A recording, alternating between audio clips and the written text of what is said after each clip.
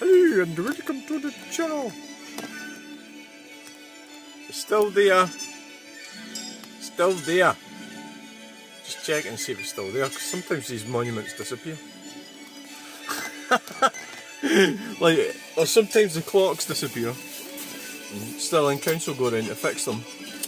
Hey, we're just doing a wee bit of a renovation. Oh, why have you got a demolition company with you? Oh, they're better at renovation than your non-demolition companies. Well, there's something I've always been good at is destroying things, so I actually could get a job with them. I think I would do well there. Watch the burns on the bikes.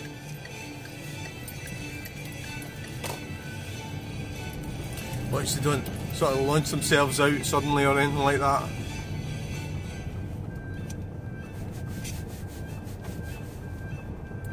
So you don't need 20 zones, you just use common sense.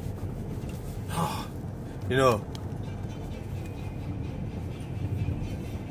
Don't be a numpty, use common sense. There's a mad cyclist here in front of me. He looks normal, he looks like a normal cyclist. Right, we're cut. Oh, that's quite amazing, isn't it? Wow! And it just didn't have to stop. Everything, the God is on our side. Not now. God's against us now. The red light on for us.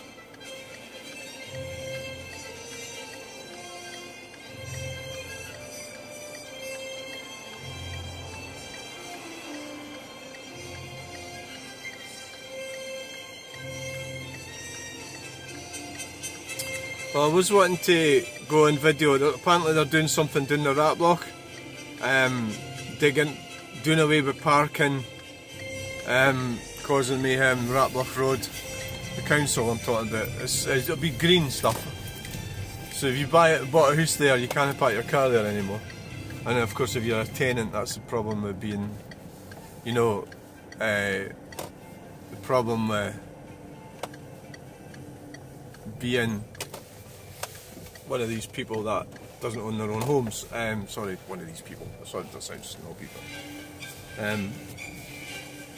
but sadly, you don't have autonomy to have these. You've got less autonomy than you would. I mean, it doesn't mean to say that because you've got money you're better off. That it doesn't mean that. It means you've got less choices. I think that the less well off you are, because then they can rip the piss out of you.